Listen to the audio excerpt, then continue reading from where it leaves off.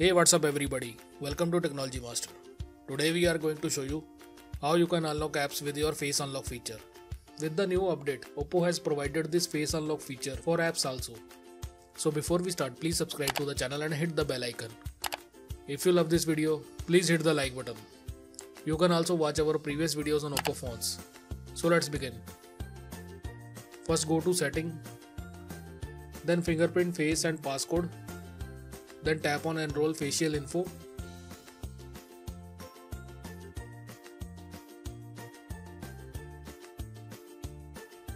Now tap on use face to unlocking. Now enable the app lock.